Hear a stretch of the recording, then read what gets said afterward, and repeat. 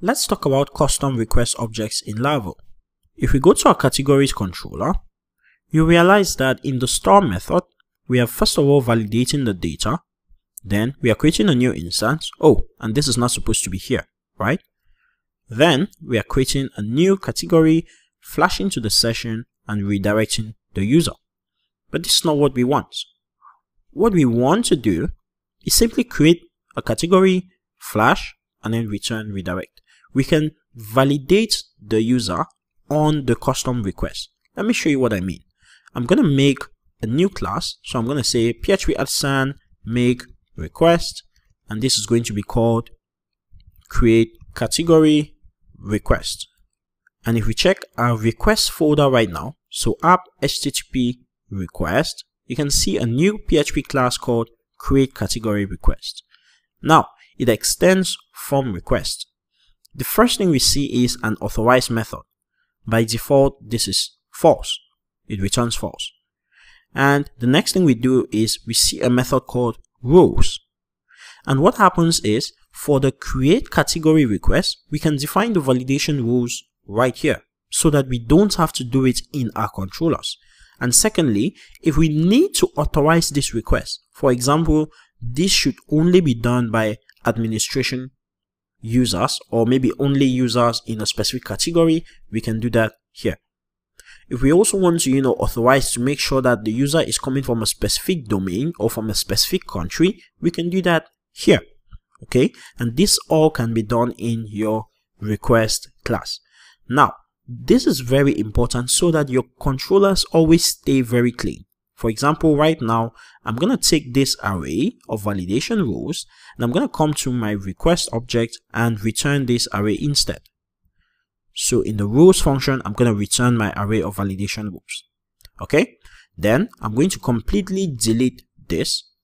And then instead of receiving an instance of request from Laravel, I'm going to use my controller request right here, or my create category request. So use app http request and create category request right there.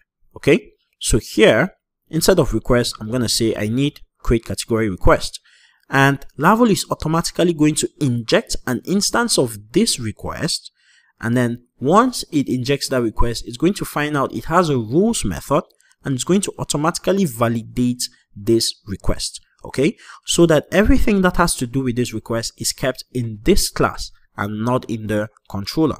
And now look at how easy or simple our controller looks. Okay, so if we come back to application and refresh, add a new category, maybe called broadcast, we can see this action is unauthorized.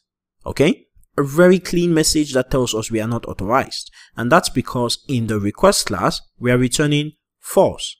In this case, we just want to return true for the moment, but I'm going to show you how to authorize, and I'm also going to show you how to use what we call middleware to make sure only logged in users perform specific actions.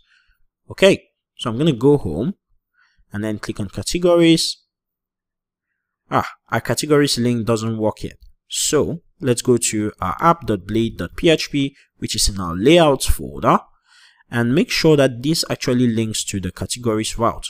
And we're going to simply put in route categories.index. Okay, so if we refresh, click on this, great, it takes us to the categories page. I'm going to add one, and I'm just going to call this broadcast. Click on add category, and great, it works exactly as expected. But now we are using a new request object.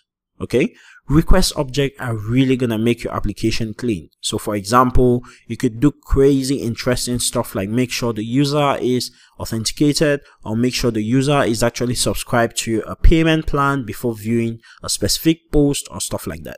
Okay, so this is your introduction to request objects. So instead of injecting an instance of Illuminate HTTP request, you get an instance of your custom request right here, and you can modify it however you like. Okay, so thank you so much for watching, and I'll catch you up in the very next lesson.